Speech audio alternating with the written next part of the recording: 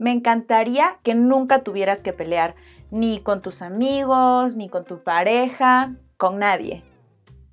But unfortunately, in every relationship, well, there's conflict. Pero no te preocupes, porque Paulísima, tu maestra de español favorita, en este video te va a enseñar cómo navegar una pelea en español. Everything started with an innocent question. Hola, mi amor, ¿cómo te fue en el trabajo? Bien, normal. ¿Y a ti?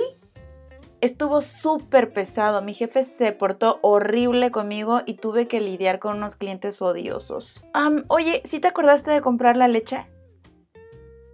Ay, güey, no, se me olvidó. Ay, de nuevo se te olvidó, hasta te mandé mensaje. ¿Y sabías que la necesito para mi licuado? Now, we have two options. We go for a fight or we try to work things out. If we go for a fight, it might look like this. Ay, perdón, pero si tanto la necesitabas, ¿la hubieras comprado tú? ¿Perdón? Yo te dije el lunes que yo la iba a comprar, pero tú te ofreciste que porque te quedaba más cerca. Ay, ya, no es para tanto.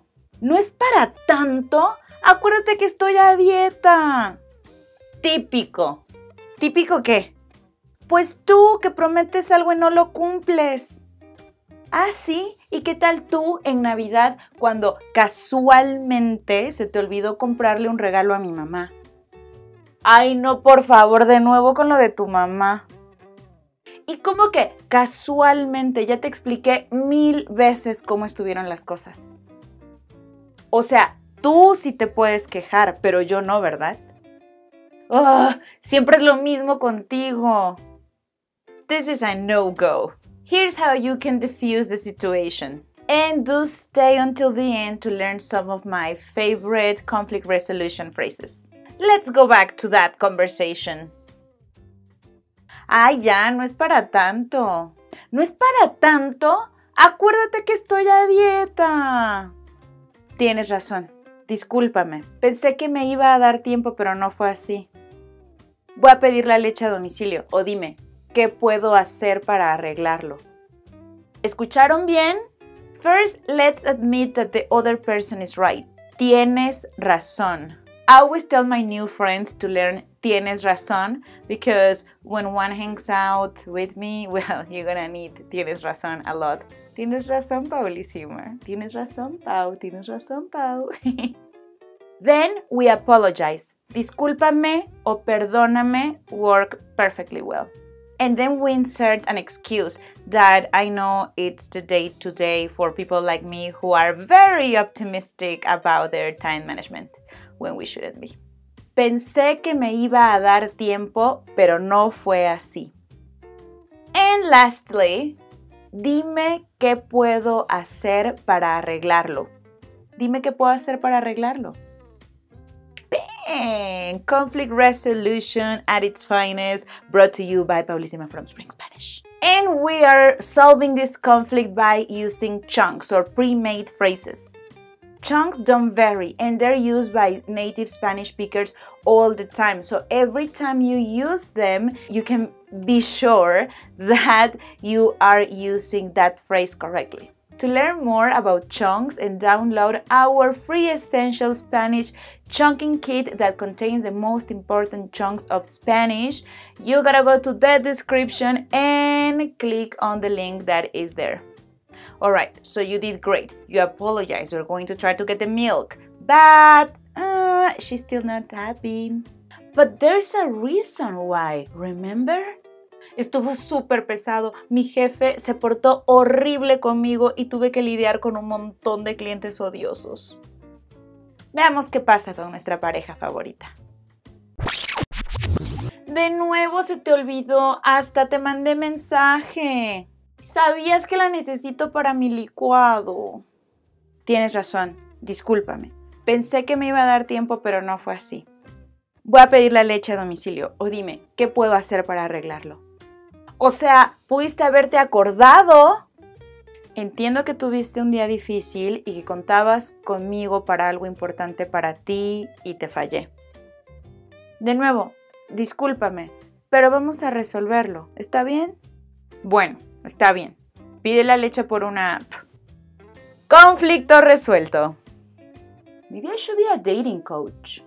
I mean, I already made this great video about how to optimize your Tinder profile for the Spanish-speaking market. Check it out. And let me know in the comments if you think that I have a shot at being a dating coach. A veces, aunque tú estés manteniendo la calma, la otra persona no lo está logrando. Let's see what would have happened in an alternative reality when the other person seems to want to just keep on fighting. O sea, pudiste haberte acordado. Entiendo que tuviste un día difícil y contabas conmigo para algo importante para ti y te fallé. De nuevo, discúlpame, pero vamos a resolverlo, ¿está bien? Es que siempre es lo mismo. ¿Por qué me ofreciste hacerlo si no ibas a poder? Estoy hasta la coronilla. What about that, no? I don't know about you, but I do not like to be talked to in that manner. Para algunos ejemplos de frases en español para cuando estás demasiado enojado, checa el video que mi colega Juan hizo sobre el tema. ¡Que no quiero! ¡Ya no me molestes más! ¡Me tienes hasta la coronilla!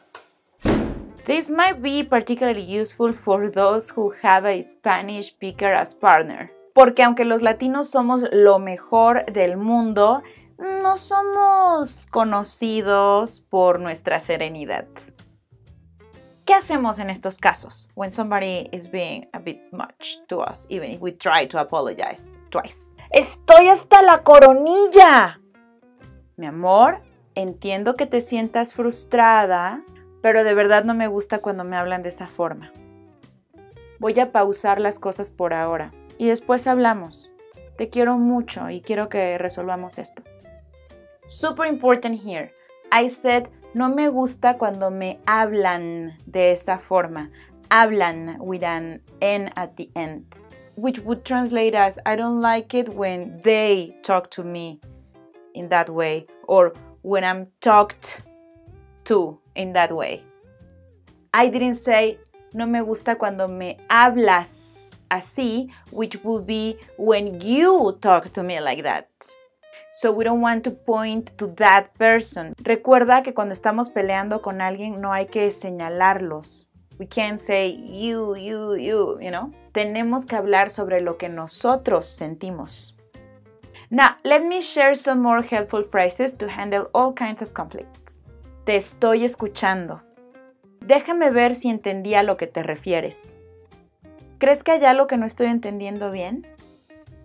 Tengo toda la intención de resolver este conflicto. En este momento no siento que pueda tener una conversación productiva. ¿Podríamos hablar en otro momento, por favor? Tú dime cuándo. Now, in some cases, some of you might don't want to solve the conflict, but to actually get into the fight. I hope that's never the case for you, but you might need to have some words that, you know, like a PG-13 kind of like insult that you can throw to spice up your fighting skills. This will be fine, but they will show the other person how dissatisfied you are with the situation. Learn 6 really useful and very Mexican insults by clicking on the image that is appearing on your screen.